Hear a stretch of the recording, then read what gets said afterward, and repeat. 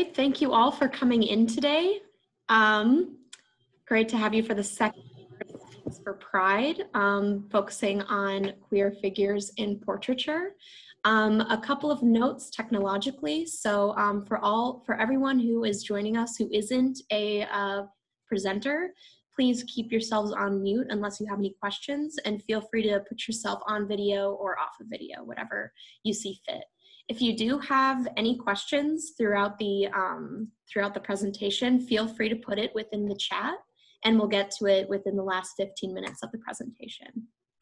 If there aren't any questions to start off with, I'll kick it off to Tracy to give an introduction. Okay, thank you everybody for coming today. I'm Tracy Crum, and I'm the Director for Artistic Advancement at the Textile Center, and we're really thrilled to be hosting I think this is our 4th Art Speaks lunchtime Zoom session, bringing back a number of the artists from the Pride exhibition to do a second discussion today. So thank you all for coming. I'm just going to give a real brief introduction to the 4 artists who will be joining us today. We have Rebecca Levi from Brooklyn, New York. We have Aubrey Longley-Cook from Los Angeles, California. We have Gregory T. Wilkins from Mankato, Minnesota. And we have Michael Sylvan Robinson, also from Brooklyn, New York. So we want to welcome you from near and far, and really look forward to the conversation. We will be taking questions in the chat room from anyone in the audience who has a question, and then I will help facilitate some question and answer time at the end to get your questions addressed. So thank you, everybody, and we'll go ahead and get started. Thank you, Ray. Yeah, thanks, Tracy. Yeah, to kick it off, I wanted to go ahead and talk with each artist and pretty much give you the floor and give us a synopsis of your work. Tell us about yourselves and where you are at creatively. We'll start with Rebecca.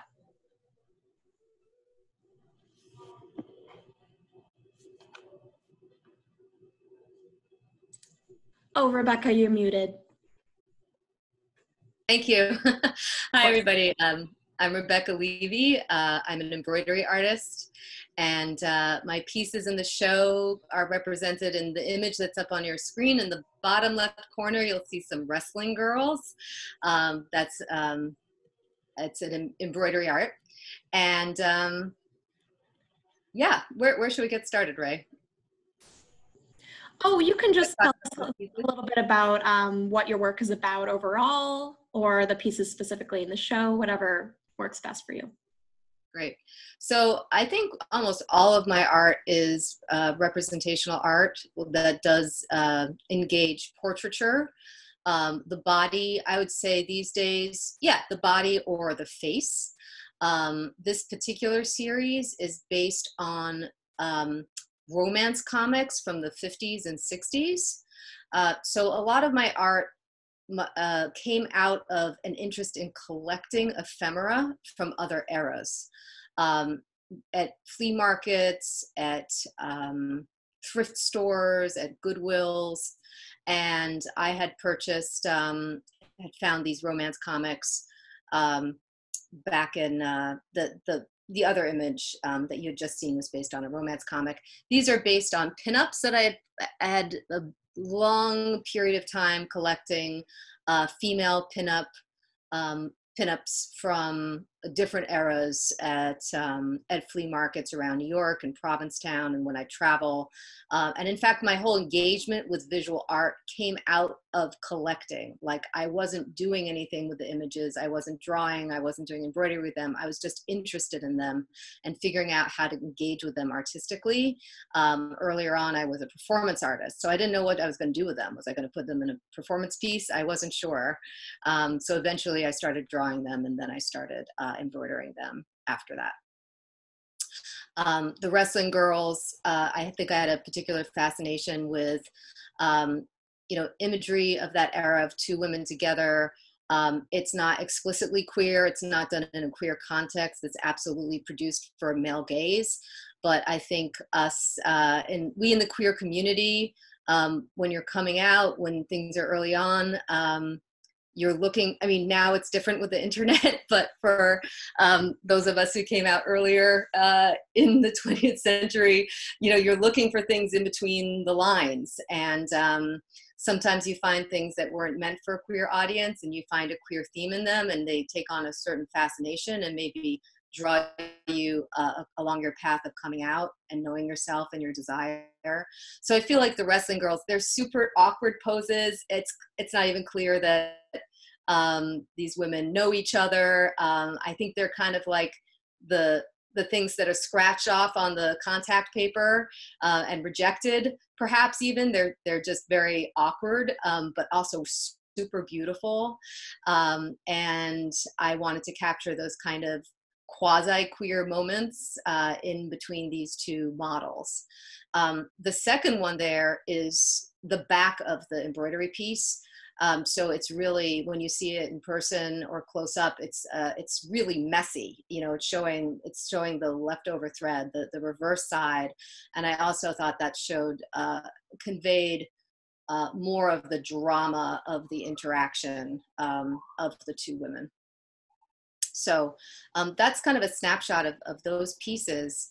I'd say over time, you know, with the disappearance of those source material places like flea markets, there like zero in New York City now. Like, you cannot put your hand on a piece of found photography in New York if you tried.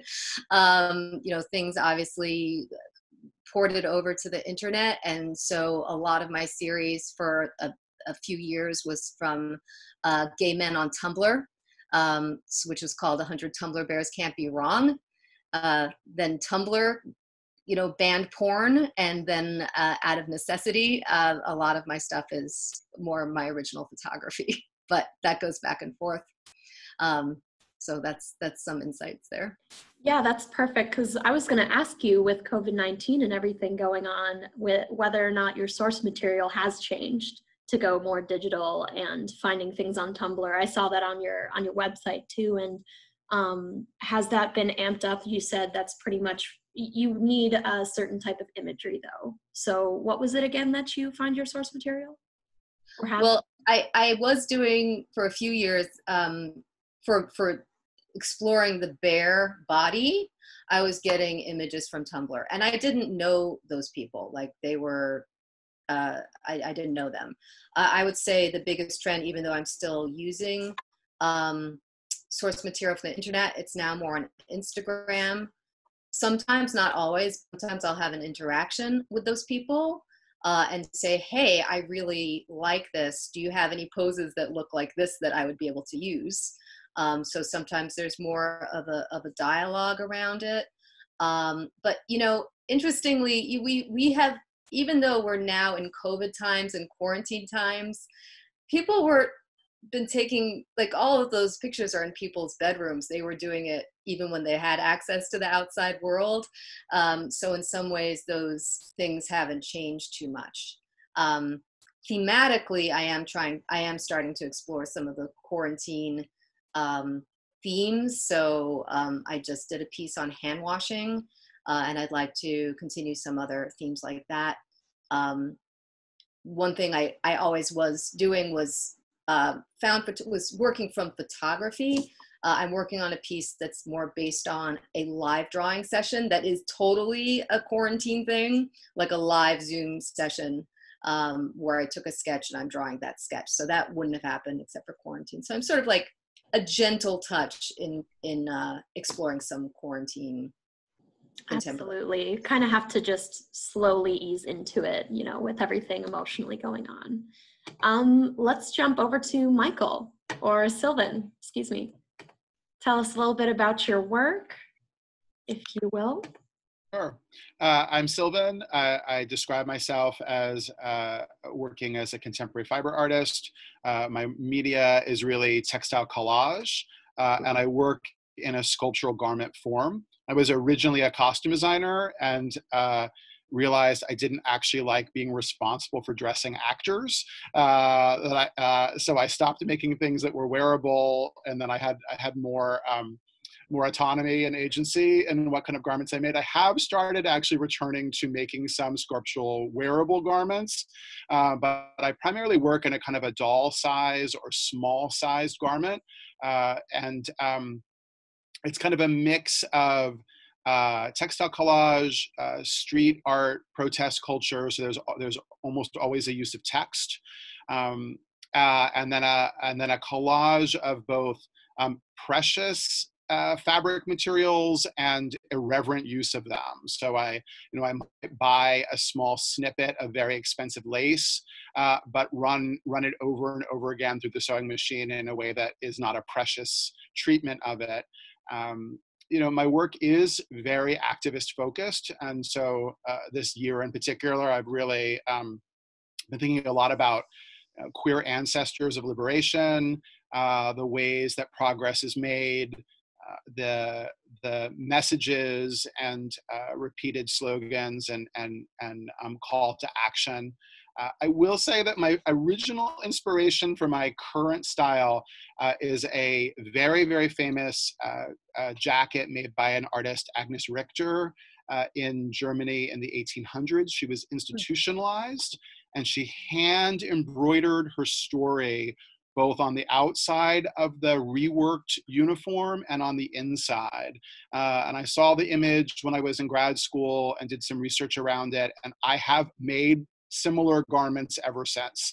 So she is 100% sort of my artist ancestor for this work. And I think a lot about what it would have taken for a woman in those circumstances in that time to continue to hold on to her own story, her own agency, to not allow her words to be taken away from her, the craft and skill that must have gone into that garment that she wore and helped her hold on to herself. Of course, those are my interpretations of the documentation. I mean, it's kind of amazing that we know her, right? That partially the brilliance of her craft is partially why we know her name and a bit of her story, because this garment exists today. I think the piece that I made specific for the Pride show is the love letter to queer descendants. I've been thinking a lot as a midlife queer activist from an ACT UP and Queer Nation era, a survivor of the AIDS crisis peak years in New York. I'm thinking a lot about generational responsibility, sometimes also the kind of the haunted trauma of my generation, that I talk to 30-year-olds who don't have any of the same reference points, even if they're queer guys, that my entire circle of loved ones and friends encountered during that era. And I'm thinking a lot about the responsibilities of making sure that that I'm a good elder in the world as well. So I think that's pretty much the work that I call this series Protective Wear for Urban Fairies. And I think a lot about the fact that these garments, I did a whole street art installation of them out in Bushwick when I first moved back to Brooklyn, that lasted up in barbed wire and places in the city for months. I didn't actually have any taken down, which I thought was pretty great. But I thought about the idea of like the people who are missing, or the presences of stories. I like that word ephemeral that Rebecca mentioned. I think there's a place where what's missing is marked on the surface of my garment sometimes, or on the inside. And yeah, I think that's a good introduction to me. Yeah, thank you for mentioning everything. For the viewers who haven't gone to Sylvan's website, I recommend it, because there's also this really fantastic mood board, which I think completely is going, and is it your Instagram account? Yeah, I have a good Instagram account too, I'll admit. So I'm a social media a fan, and I also think it's a way to sort of we were talking about this before the panel started, it's a way to engage with other artists and to share the conversation across our connections and distance. Absolutely. Let's jump over to, sorry, forgive me 1 second. Let's jump to Greg. Tell us a little bit about yourself and your work. I was born in Chicago, and I moved when I was 9 years old from the urban center to a small town in Florida. And I was raised in a multi-ethnic, multinational family. I'm one of 7 children, and I'm also a twin. And our family was faced with adversity that shaped my development and social activism and education. I have an African-American brother, an Asian brother, and Asian sister. And living in Chicago, life was really quite fabulous. But when I moved to a very provincial town in the South, we were quite literally almost slapped in the face with racism. I went and did my undergraduate work in North Carolina at a school called Warren Wilson College. And Warren Wilson is one of 10 schools in higher education where the students manage the entire institution. We have our own operating farm and garden. We raise sheep for wool and looming, and raise our own cows and fruits and vegetables. It's a very unique place. And all the students there are required to work 15 hours a week to sustain the college community. Upon graduation, I worked at the Smithsonian Institution's Museum of American Art during the United States Congress's culture war on the National Endowment for the Arts. And I was empowered to use my artistic voice to create opportunities for dialogue and to address modern day concerns. This is during the height of the AIDS pandemic, and I was volunteering at Whitman Walker Clinic with people with AIDS as a buddy, and also doing some queer social justice work with the Human Rights Campaign, and also in the streets with ACT UP to bring national and global attention to the HIV/AIDS crisis. In my work as an artist and in this exhibition, I really want to encourage viewers to reflect on social justice, environmental issues, and the lives and faces people may be unfamiliar with, while encouraging the viewer to think about their own privilege and how they might affect change. The act of sewing is stitched throughout my work, and I do that very quite intentionally because historically sewing has been labeled as women's work. And as a gay cisgendered man, I really want to encourage the viewer to question privilege. What is valued work, and how does it fit in a global context? Just as women's work has lost cultural currency, I want to emphasize the power and the importance of our collective in history and our herstory to understand our collective truth and our social constructs. And so the show gives a taste of some of those images of people I've worked with around the planet. Back in the 80s, I wrote down 10 to 12 pages of all the things I might want to do the rest of my life. And one of those was whatever age I was is how many countries I would have been to on the planet Earth. So 20 years old, 20 countries, 40 years old, 40 countries, and so on. And it's not about just going to a country, it's about living and working with the people. And my focus is looking at indigenous people and folks that are some of the poorest of the poor. And so when I did sabbatical work from the university, I was working, my last sabbatical was in Australia, New Zealand, Singapore, Malaysia, Borneo, and Bangladesh.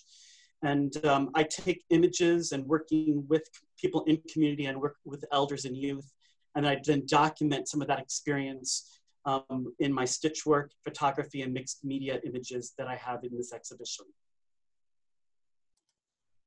Fantastic. Thank you, Greg. That's You're welcome. Work definitely with social justice and, recognizing everyone in the world, all these different communities. It's no small task, right? Thank you for sharing. Let's move on to Aubrey. Tell us a little bit about yourself and your work. Hey, so much. Hi from Los Angeles. Really excited to be here. Thank you guys so much.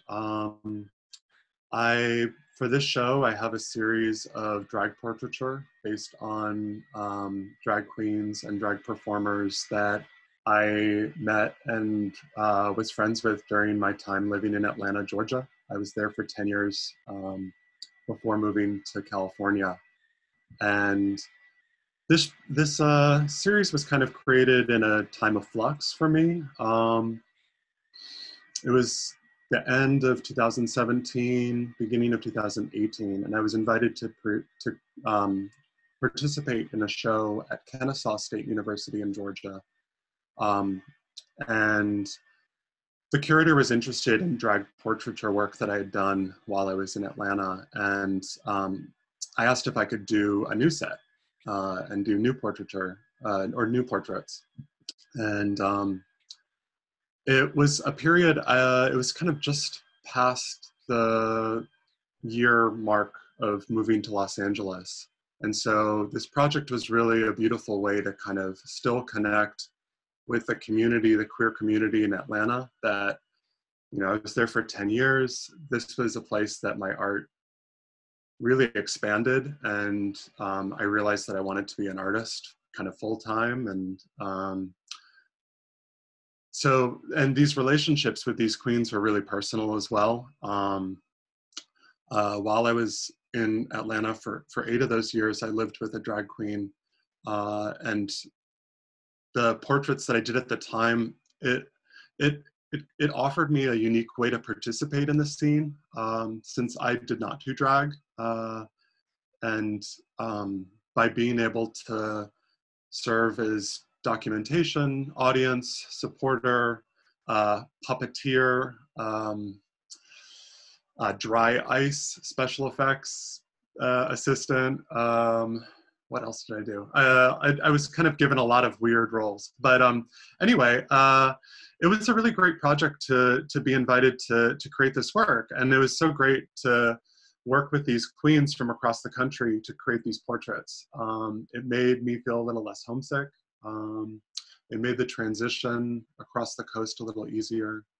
And there's also something about Atlanta drag that is just fantastic. If you can ever go see a drag show in Atlanta, Georgia, once all this craziness is over, do it. It's some of the best drag in the world. It really is. And I mean, Los Angeles has some of the biggest drag queens living here, and it's incredible to see shows here too. But Atlanta, Georgia is a special place. And these queens have a special place in my heart. So anyway, I picked, there's 3 queens in this show, but the series has 7 total.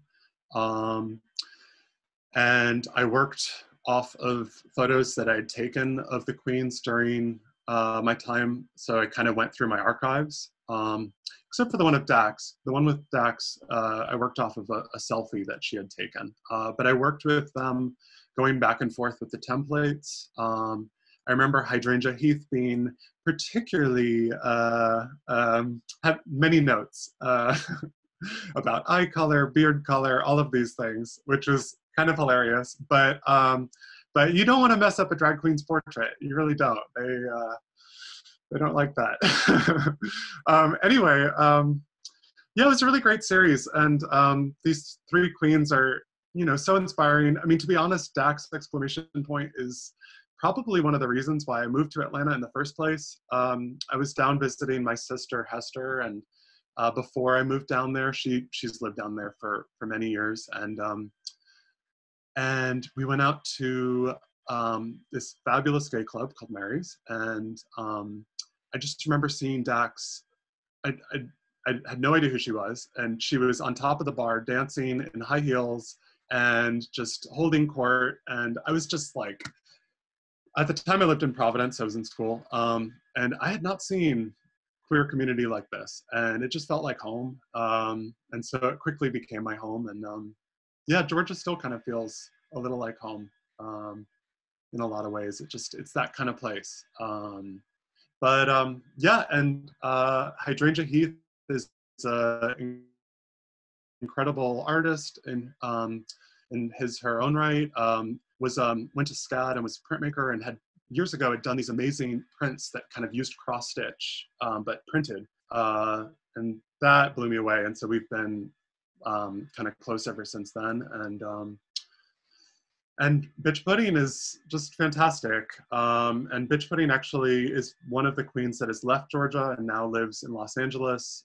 She was the winner of season 2 of Dragula, which is a great show on Netflix if you haven't seen it. And she also does a Twitch drag show on Fridays. It's kind of gone to like twice a month, but once quarantine hit, they started this. They were one of the first to do these online Twitch drag shows, which have become very popular. It's a little super saturated at this point, but it's called Digital Drag, and Bitch Pudding is amazing. And I'm so thankful that she is in Los Angeles, even though we can't really see each other right now. But yeah. That's fantastic. Wow, thank you for sharing.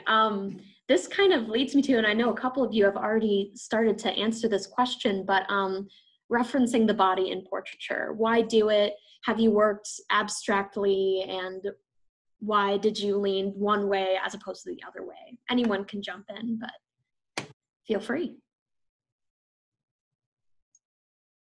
In my work, I use the idea of body both literally and figuratively. In this show, I do body as in person, but also body as in water. I focus on the body as person to tell story and to honor the lives of the people that I encounter, particularly with indigenous communities living in developing nations, usually making less than $2 a day, and oftentimes working in occupations that most people wouldn't want to work in, particularly sweatshops, and the global hunger for fast fashion. And then also my work is figuratively with the idea of water, is to honor the spirit of water as healer, as ritual and life force. You know, our bodies are mostly water. The earth is 71% water. The oceans hold 96% of all water. And yet we have lived with our Mother Earth for 6 million years, and in our current evolution, we are destroying her. And then also the idea that the average person on the street has no idea where their water really comes from, because they turn on the faucet or go to the supermarket and see it on a shelf. But the water has many colors to it, depending as to where it comes from. And the idea too that water is life, women create life, and yet we devalue both water and women, and they are the core to humanity's existence. And without them, we're all at risk. So we are water, and our destinations are all intertwined. So that's how I kind of consider the idea of body, be it either in a figurative way or in a literal way. That's great. Thank you for mentioning that, Greg, because in comparison to all the artists here on the panel today, you do have more figurative representational work, but you do also have a more abstract, I can't remember the name of the piece, but it has a lot of beadwork, layering with different fabrics and beads and threads, things like that. And yeah, thank you for referencing the body and water. I think that's a really great comparison, because I know I don't know necessarily where my water comes from, but now maybe I kind of want to look into it now at this point. Did anyone else have any other thoughts regarding body, portraiture, abstract versus figure? I can jump in.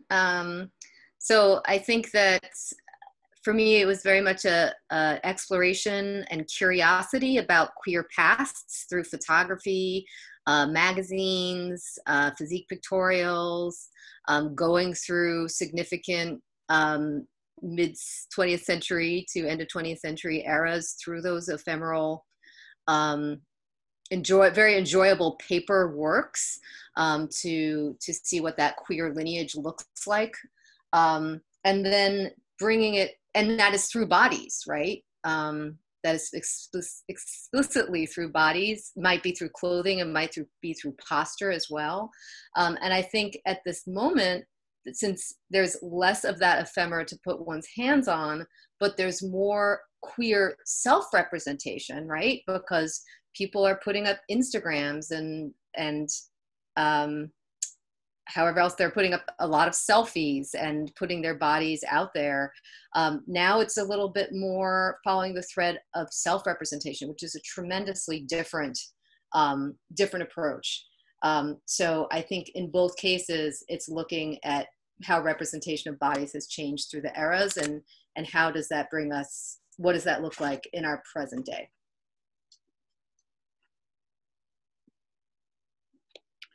I would chime in and say that, I think that often I think about my work as being about the absence of a body, right? Like there's a deliberate emptiness to the garments, a missing person.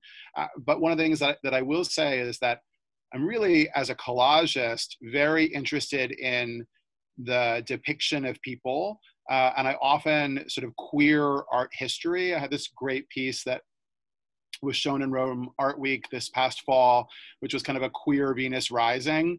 And I spent a lot of time thinking about what a kind of a queer goddess figure would be like.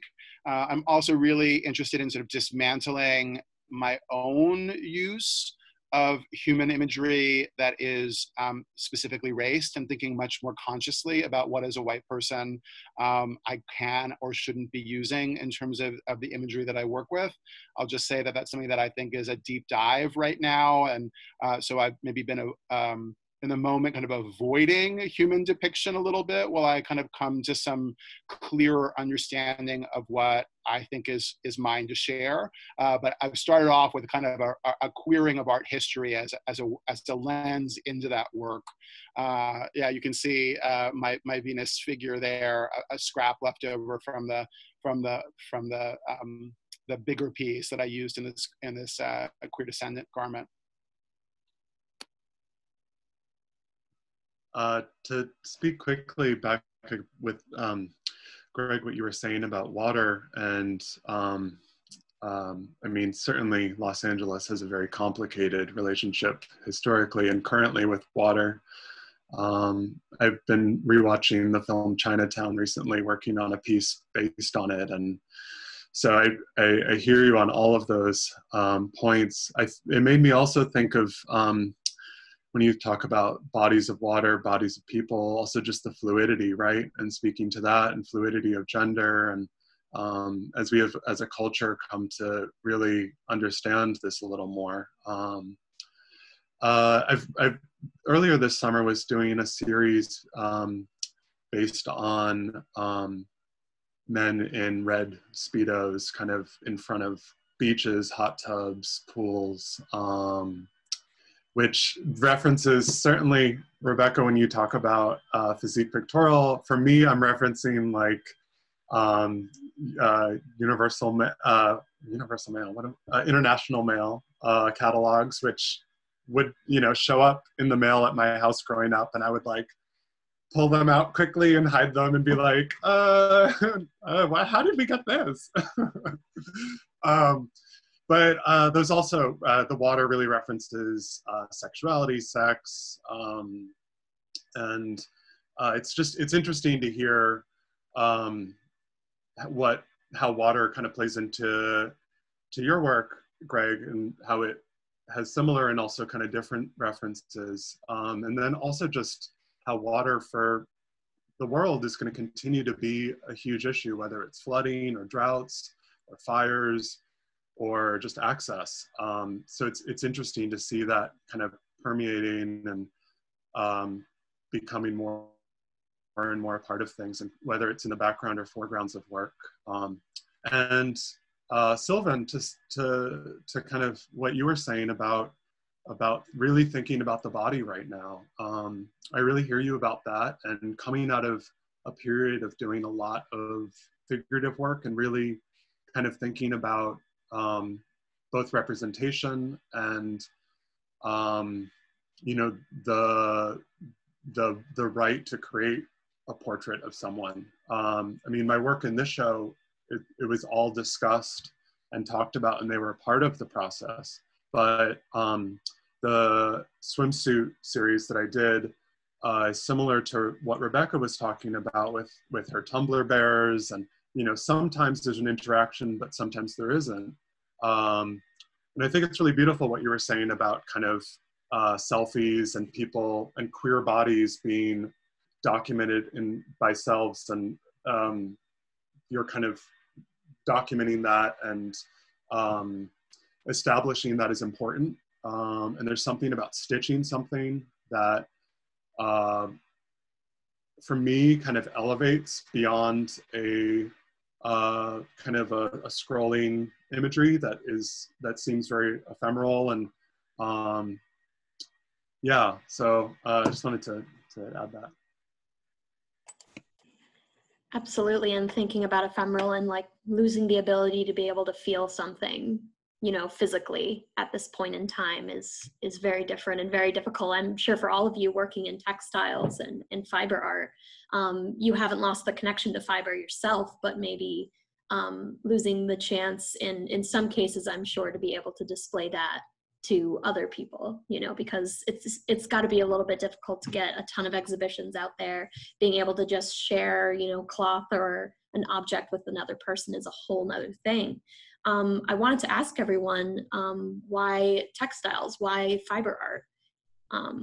What brought you to this path of fiber art? And during this discussion, I also want to talk about scale and thinking about portraiture. For example, one of Greg's pieces is larger than life, close to the face.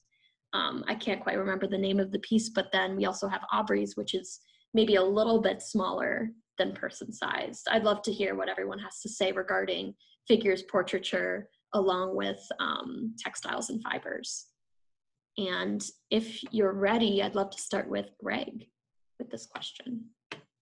Sure. It's interesting, you know, how textile, we're all engaged it when you basically pop out of the womb and you get wrapped up in the swaddling clothes, right? But we really don't think of it being engaged because it's just something that's on us and with us. I didn't really come really thoughtful about being truly engaged as textile, except when I was 9 years old. And I come from a family of sisters.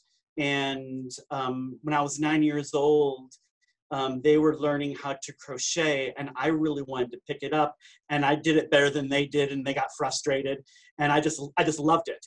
And I didn't think there was anything really peculiar about it. I thought that's just what families did. And that evolved into cross-stitch, costuming, and drag performance when I was in elementary school, and this is back in the 70s. And middle school, high school, as well as college. And when I was doing, working with fiber, even in those days, you know, I moved to Florida, I got harassed and bullied for it. I got beaten up almost every single day, and it was quite awful. But I didn't run away from it. I embraced it. And on Halloween, watch out. I was always going to jump on it because I was very much a crafter. But when it came to into my evolution more as an idea of art, it wasn't until I was in college. And when I started painting on canvas and then also started making paper with fiber that we had in the forest and on the farm and so on. But when I was doing my work, I was very traditional, and it felt like something was missing from my work. Fast forward 2018, I was now living on the West in Washington State, teaching at the university, and also my boyfriend was in Idaho, and my position was cut, and I moved out onto his farm. He had several thousand acres, wheat farm. And I was continuing to paint of the Snake River. And I chose to leave the farm in late 2008 because if I was going to get snowed in, I had no way to interview for jobs. Moved back to my house in Miami. And again, I was just really missing my boyfriend. So I ended up stitching into the canvas wheat, shafts of wheat, and also then beading kernels. And it was a way of telling story and connecting a love relationship that was no longer, but it kept me connected to him. And then when I moved to Minnesota, I had put a piece into a show. It was actually a photography piece of an image of a person that I met and did some work with in India, in Varanasi. And the image was fantastic, but the curator cut the image, the juror cut the image. And like most of us, we're our own worst critics. And I got home and I cut my photograph up and I was just down and out about me as an artist. I was like, is this direction? How do I tell my story? And I was like, oh my God, I just threw away this piece of photography and all this money because it was a big image. So I collected all these scraps of these pieces and I started gluing them in a larger format onto a canvas. And then in order to connect the image, I started painting from where the photograph was and connecting all these bits and pieces. And then it still felt kind of discombobulated. And I looked down at my hands because I'd been crying, and I noticed all of my fingers and the texture of my hands because of the skin that I was in. And I looked into the mirror and I saw all these pores in my face as I was wiping away the tears. And I was like, wow, that's what I need to be doing. I need to be stitching into the face of this being and connecting fiber with the idea of pore in order to tell the story. And long story short, I put that same image that didn't get into the show into another exhibition, and a year later, that won Best of Show. And after that, I was hooked. And so ever since then, I've gotten some state arts boards grants, had several solo shows, and people are really drawn to the larger images of portrait of Indigenous people that I've worked with around the planet. And I'm doing another series right now with men with these amazing beards when I was in Morocco and in India, in Bangladesh, and some other places. And I'm doing some really neat stitch work within the beards. So that's a little about how I got into fiber. And for me, fiber is a way of connecting the image that I could not do with paint and other forms, and also basketry. Now I'm doing some other ideas of fiber and pulling it into work, as well as doing some cross work between metal and fiber into piece and storytelling. So I've gotten off on a tangent, but yes, it's a way of me connecting my story, but then also with the images that I use, it's a way of celebrating the lives of the women in particular that I work with in developing countries, because they are stitchers making garments, and I want to be able to highlight the work that they're doing to bring attention to sweatshops in global fast fashion. Absolutely. Wow. So not just fibers at this point or photography, you're looking into other mixed media as well. And I know a couple of you have also been working with mixed media, particularly Aubrey with playing with animations. Aubrey, did you want to talk about that, where you started with fibers and then going into maybe the technological standpoint? Sure. So I guess for me, fiber goes back also to childhood for me. And I pulled all the shirts that were off them, or that were on them, so I could show you. But these were made by my grandmother, Grandma Emma Blauvelt, these coat hangers. And she did crochet. And my siblings and I all still have them. They're all different colors. They're totally treasured. And also every Christmas when she'd come to visit, she would have crocheted little like booties for all of us. And I'm wearing the last ones. Somehow they still fit with my big old feet. So that was a super influence. My mother worked in needlepoint, particularly during pregnancies. So there were a few kind of heirloom objects around the house. I'm the youngest of four, so by the time I was born, that was kind of the end of her crafting kind of period. But these objects remain in our family. And I had a sampler that she had created above my bed in college. Also, my eldest sister works in home textiles. And so I have a lot of inspiration from women in my family.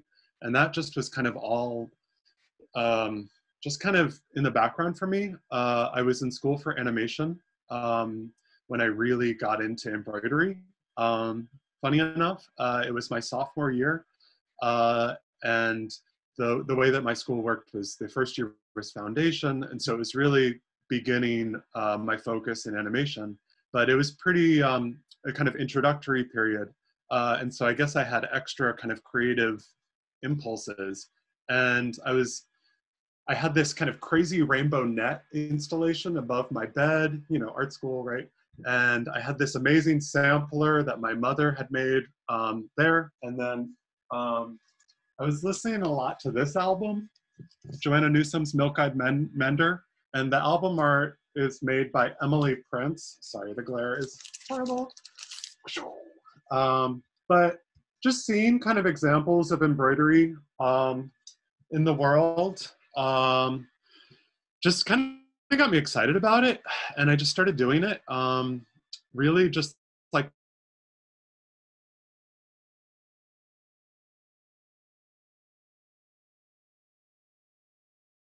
into them, try different things, and I would do it kind of as a similar to sketchbook practice. At the time, my group of friends, you know, at the end of the day, you would all hang out and everyone would have their sketchbook and you draw on their sketchbook, you write in yours, like everyone was just kind of hanging out. So it's a similar thing where I would have this canvas and I would just, you know, start working, and it just kind of continued as a practice for me. And seeing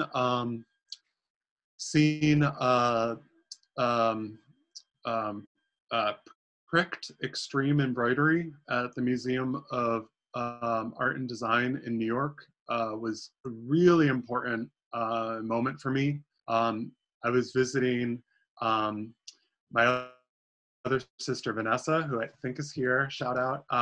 And she lived in New York at the time, and I went down to visit. I was still in school, and I went to see this museum, and I was just blown away. I mean, there were two examples in that show that artists had incorporated new media with kind of textiles practices. One with a zoetrope, and the other using kind of a machine stitching that would stitch the line between America and Mexico.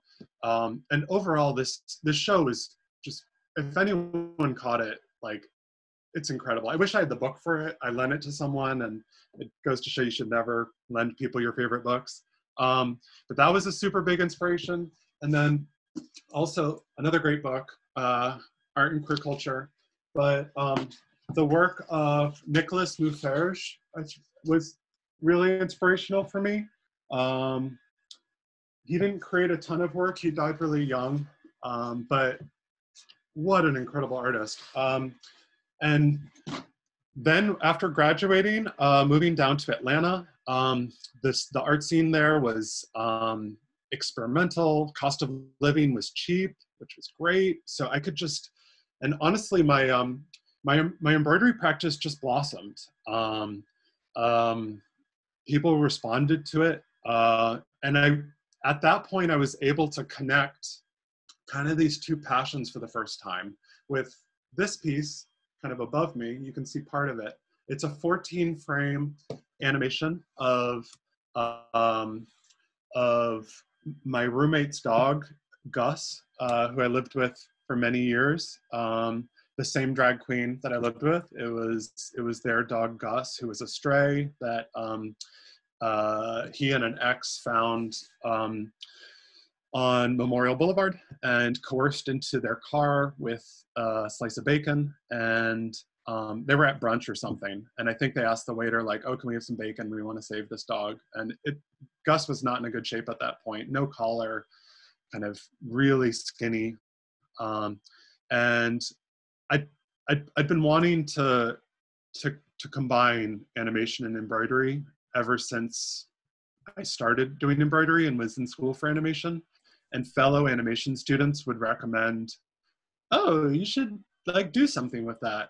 And for anyone that's done embroidery or animation, they are both extremely time-consuming practices. So I remember just thinking, like, you're crazy. Okay, sounds good. Okay. And I also enjoyed at the time that embroidery was personal. It was like just something for me. It wasn't really for school. And so I kind of liked that they were separate.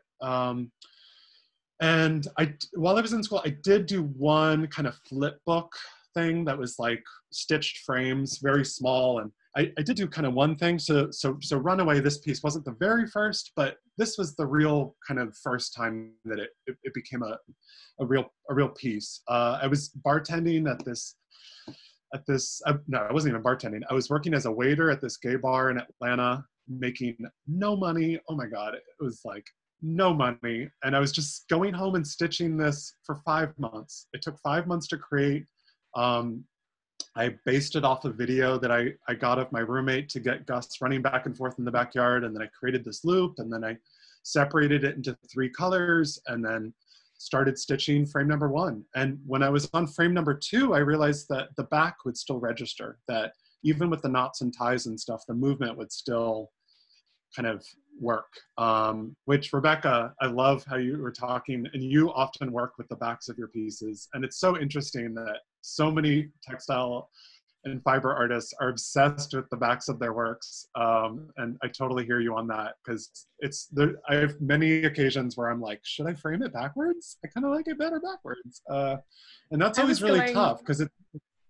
Oh, sorry. Please. Yeah, I was going to mention the same thing between both Aubrey and Rebecca, with the backs of the work and playing with that. In the interest of time, we do have a question in the chat room. I'd like to start with both Rebecca and Sylvan.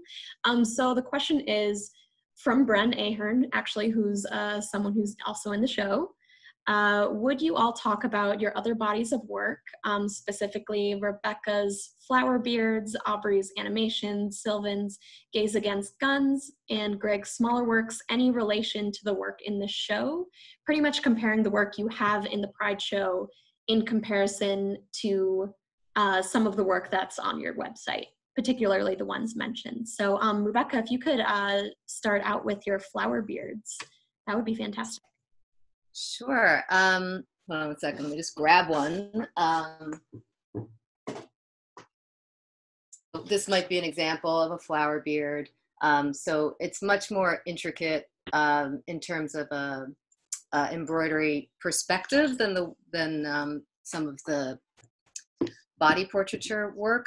I think honestly, I just wanted to expand. I can't draw an exact line from the pieces in the show to the flower beards, but I wanted, I know where to expand. All right, so I'm a self-taught embroidery artist, and I literally didn't really know what I was doing when I started, and I only used pearl cotton for everything.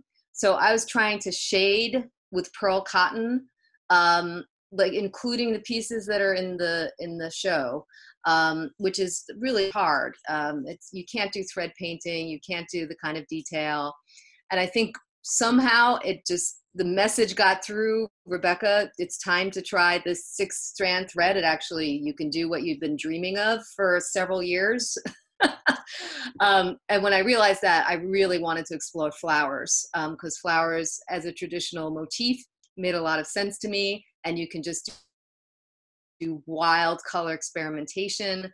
A lot of my earlier work, I was really limiting myself to a very constrained color palette, almost like if you were doing traditional print, like printmaking, you would only have a couple of passes. You'd have to limit your color palette. That was almost the approach I was taking with my embroidery. And so this was just like a bursting forth. I've got the different kinds of threads, thin, fat, whatever. I can do any color I want. I always could do any color I want, but I was constraining myself.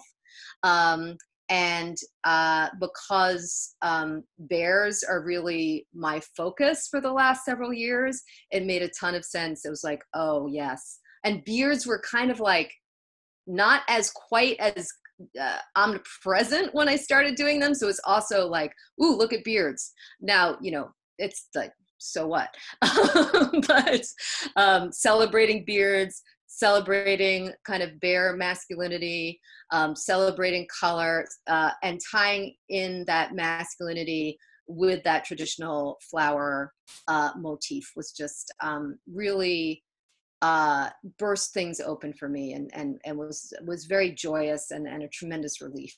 On a side note, I was talking with the artists earlier before this started about how I feel like I'm in dialogue with people I am in shows, and a lot of the pieces that I've done more recently with flower beards are often other artists.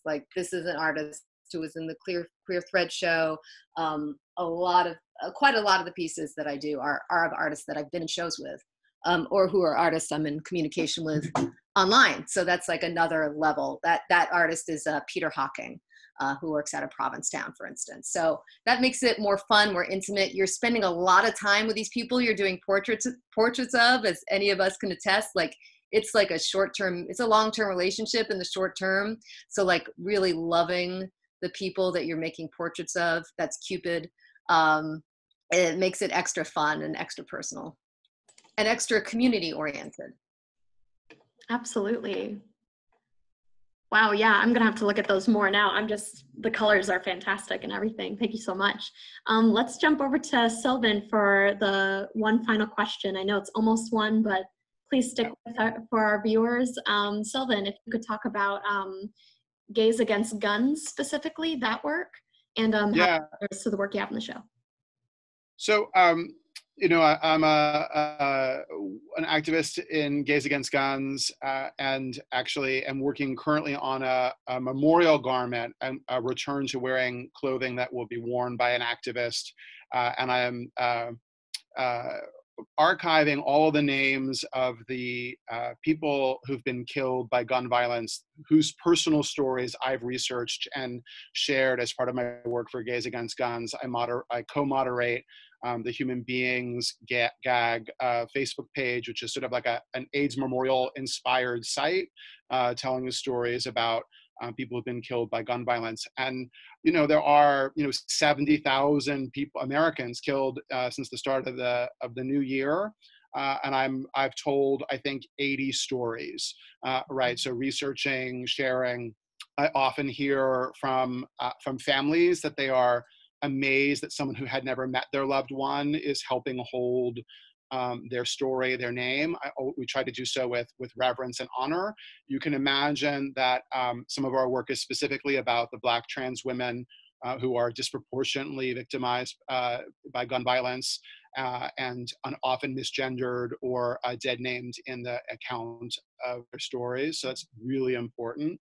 And I'll just mention that I was interviewed as a Gays Against Guns activist for a recent show, Armed Disposal, that Erica Diamond and Bren who are in this show, were in New York, and I got a chance to go see their work in person for the first time, and just sort of talk about the relationship between these artists I'm in this show with, and their work around gun violence, and my activism personally around gun violence as a member of Gays Against Guns.